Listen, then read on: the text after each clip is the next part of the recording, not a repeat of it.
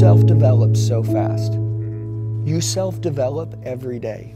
Most people, they want to make just enough money to pay their house off, to pay their bills, to get the car they want. And once they get it, they'll get enough stories to tell, they'll read enough books, they'll take enough courses to get them to where they want to be. I call that a standard. And then they slow down.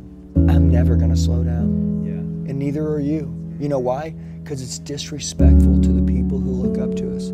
Once you stop progress in your life, like you die.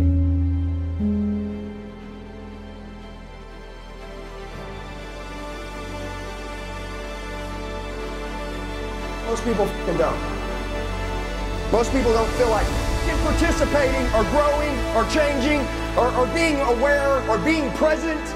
You see the problem? Hey, and I'm not a dick.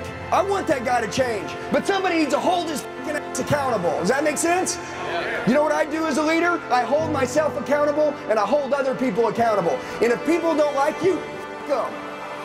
Listen, you guys got to call your shots.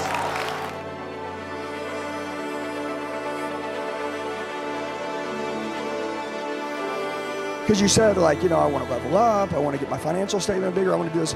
Look, what are you looking for? The world's your library. If you know what you're looking for, it'll give you what you're looking for, am I right? What if you don't know what you're looking for, right? You're just a feather blowing around in the wind. You're just here, but you're not here. Because if you don't know what you want, you're just consuming information and it becomes entertainment. Does that make sense? And that's why social media just destroys people unless you know what you want.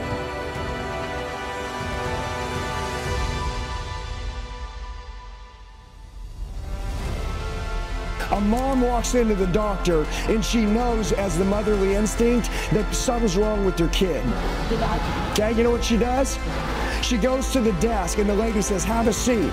It's going to be a few hours. She's got a motherly instinct that, you know what, something ain't right with my kid. She kicks in the door, runs into the doctor, and says, I need a doctor to look at my kid now. Now, I ain't waiting in that line. My kid ain't going to die in this hospital today. Doctor comes out, looks at the kid and says, son of a, if you'd have waited 5 more minutes, your kid would have been dead.